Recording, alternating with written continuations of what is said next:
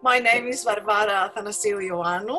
I have lived in the city of Manningham for 41 years. When we first moved into the area of city of Manningham, it wasn't as populated and it wasn't as diverse as it is today.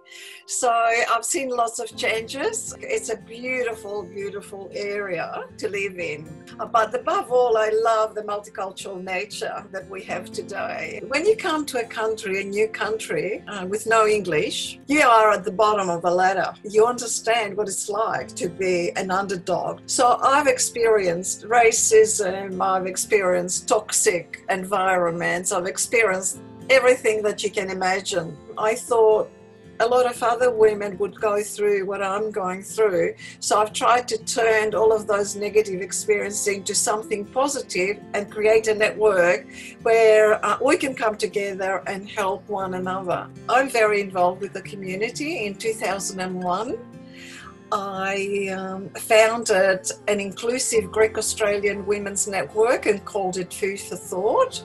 And that network organises events for all sorts of women to come together and network, be inspired to improve their personal and professional lives. Then we brought in experts and speakers to talk about issues relating to women, the importance of friendships, the importance of networks during crisis. So I'm imagining a more compassionate, a more caring world. I would like to see that people do take care and think of we as a community instead of I. It's the connection and the glue that keeps communities together.